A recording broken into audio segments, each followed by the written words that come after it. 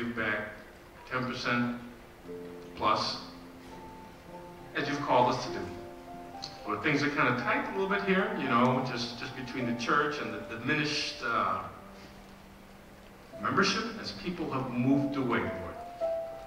As I said, we still continue to float because of you. Bless these offerings, Lord. Bless this ministry you've called us to do. In the name of Jesus, I pray. Amen. Please be seated.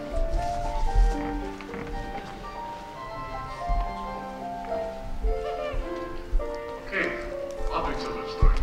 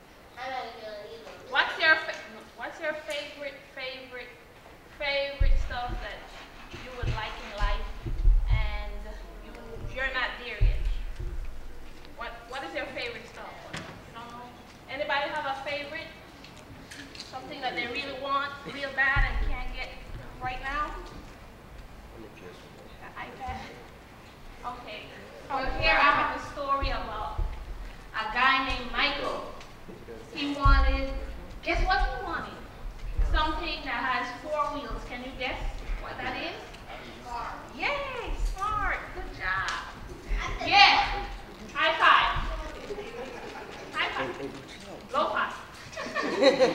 Yeah, okay, I'm going to talk about Michael. Michael is this guy that who wanted this car really bad. So Michael was very excited. He was very excited. He saved up his money and he decided to get him a brand new car. The moment finally arrived where Michael got his car, he got his car. The car dealer delivered his car to him in his driveway. So how would you feel if you got something that you really wanted and it was right in your doorway? Would you feel excited? Me too. Okay, so the delivery man pulled up with his car. Michael was excited. He was so excited. Yeah. It was a brand new. Guess what color was the car? Can anybody guess? Guess what color was the car? No. Green. It starts with an R. Green. Yeah, it was a shiny. Oh, you had one too. Oh my gosh, you're my good demonstrator. Look, he had a brand new red car. Thank you. Okay. So he was all excited. The car was out in the driveway. He couldn't wait to get in and drive this car. So do anybody know how to drive a car? You wish? You can't wait to get 18, right? I know. Me too. You too? You wish you could drive a car? If you had a car, what would you do? You would drive it? Do you know how to drive a car? Almost? Do you know how to get in a car? Do you know how to turn the engine? Do you know the windshield wipers? Do you know how to pump the horn? Okay. Do you know how to put a seatbelt on? No. Okay. Okay, so he was excited about his new car. So, okay, he was excited. The man delivered the car to him and asked him to go over some of it. Everything comes with instructions. If you get a new game or something, it comes with a manual, right? If you get a glasses or whatever, you get clothes and stuff, it has instructions on the back.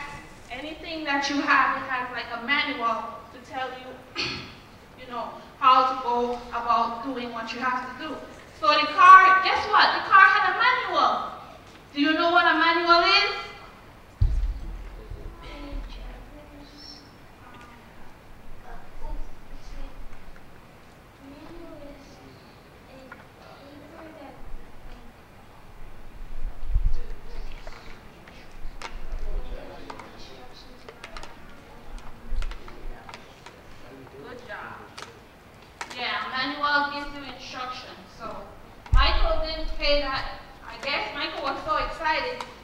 He didn't have time to pay that manual, and he was just excited that he got a car, so he couldn't wait to get in this car.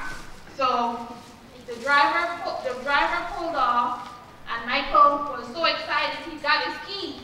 He was like, okay, I'm gonna get in this car. So he got in the car, and he turned the door, opened the door, got in the car, sat in the car, waiting now. Do you think Michael knows how to drive that car? No, I don't think so either, but let's see. Okay, so he ran to his car, pulled the car, opened the car door.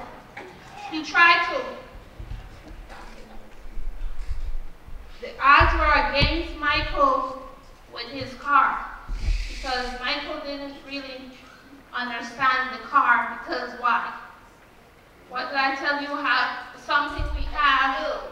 No, it has something that comes with it that you have to read. A manual.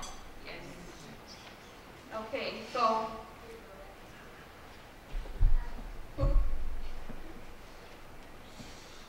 one of his friends came over and saw Michael in this brand new car, and he was all excited for Michael. Yeah, he was so excited for Michael. So he was asking Michael, where did you get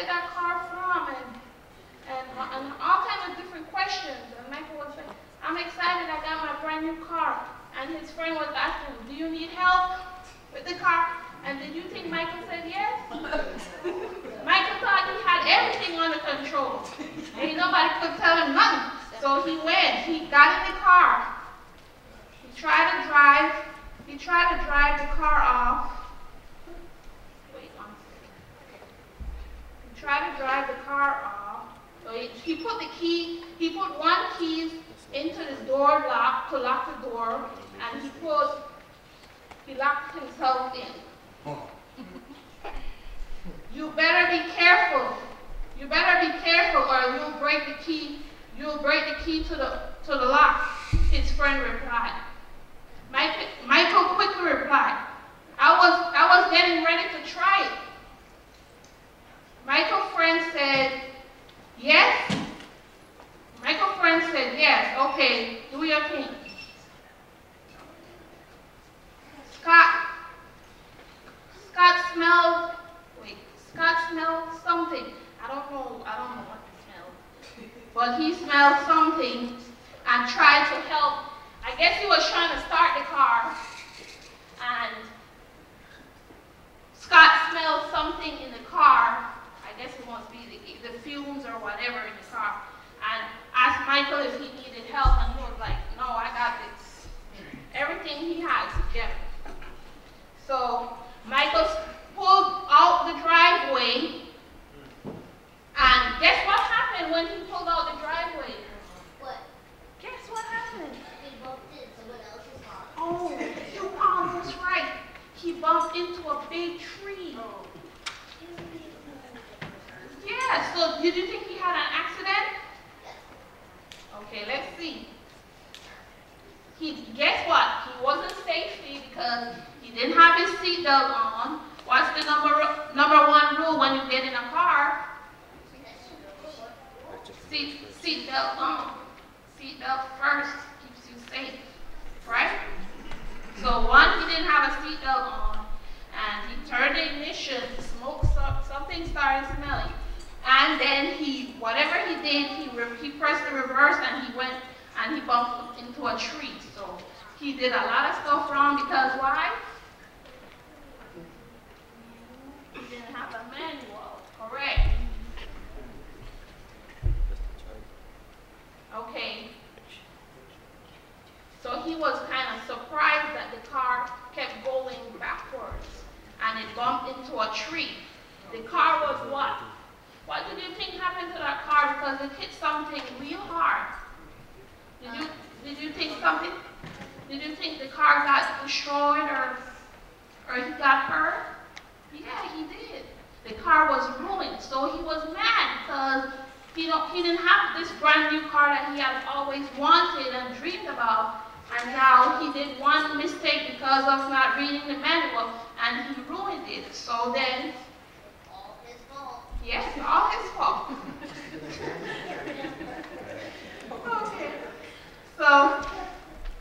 So Scott, his friend Scott ran over to see what was going on with him. Michael stammered because he was in a maze. He didn't, it shocked him. So he said, I don't know what to do. Okay, so the moral of this story is many of us go through life thinking that we have everything together. But the number one thing that we need to know is that we need to put God first in everything that we do. So, because Michael learned a lesson from not reading a manual, it's the same thing. God gives us a manual, and it's the Bible. And the Bible is an instruction to our daily life and a closer walk with God. So as we as children and as grown adults, we should try to practice that same routine.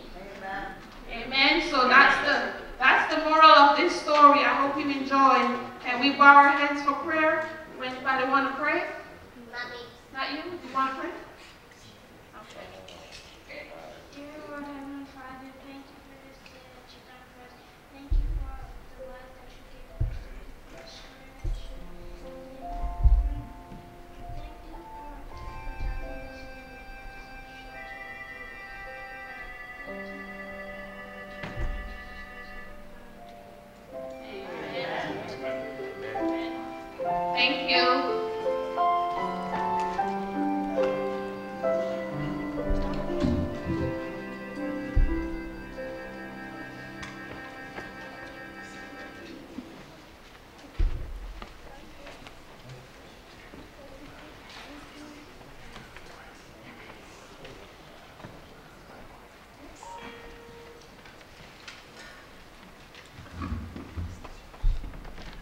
now time for our intercessory prayer. And the Lord knows what's on our hearts, and I would just ask as you kneel, just think about this great and awesome God who loves you so deeply, far more than you can ever imagine or understand. And just open your hearts to Him, because He has given us so much. I mean, traveling mercies this week, there's food on the table, we have a place to live.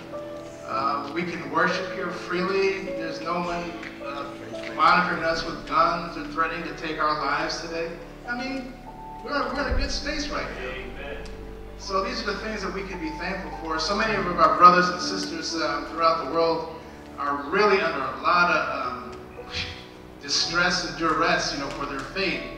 And many of them have lost their lives for the faith.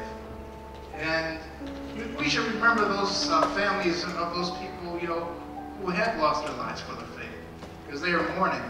And it seems becoming more and more prevalent. You hear about so many of them losing their lives now, and just the mass slaughter of Christians throughout the world.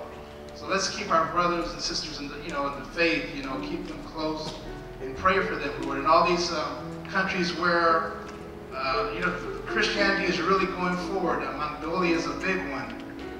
In the Sudan, these various places where the gospel is really beginning to take off.